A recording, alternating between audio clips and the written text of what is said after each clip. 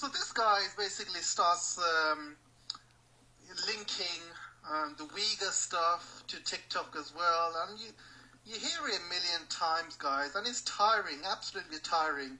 And he goes, he asks if he supports genocide. I mean, what kind of question is that? When you're a CEO of a company and you're being asked if you support genocide, what does he ask questions like that to Mark Zuckerberg or Elon Musk in Twitter or something like that? These guys, own social media companies.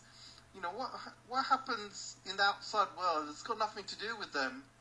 It's just really stupid questions, if you ask me. Then he asks Chu if supports genocide, and Chu says no, which is correct. In the latest questions faced by Chu on China's human rights record and allegations against China carrying out genocide against its Uyghur population, Chu appears to be increasingly frustrated. And obviously I would be frustrated as well. I'm not sure I'm understanding all these questions, he said, which is right. I mean, what kind of questions are they asking? I mean, they're getting confused, Does TikTok support genocide?